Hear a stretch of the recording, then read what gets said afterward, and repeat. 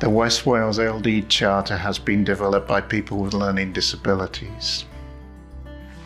We're also known as the Dream Team. The LD Charter brings together our rights, our needs, and our wants for living an independent life. It covers crucial areas like support, health, and relationships. Why? Because people with learning disabilities want the same things as everyone else. We want more chances in life, more choice, respect, to be listened to, and to be treated as adults.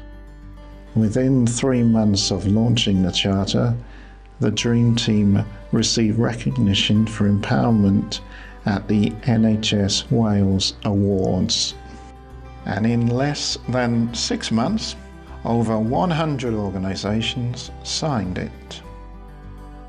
We want to travel independently.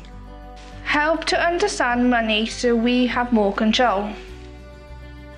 To be paid for our skills. The right to have a family. We want to go places everyone else goes and to feel welcome. To do stuff at evenings and weekends. The right to enjoy friendships, relationships and sex as we choose.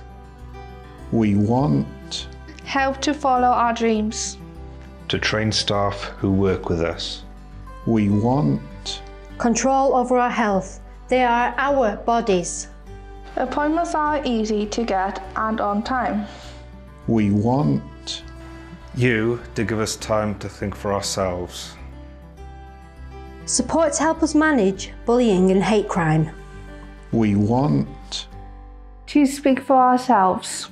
You to make things easy to read.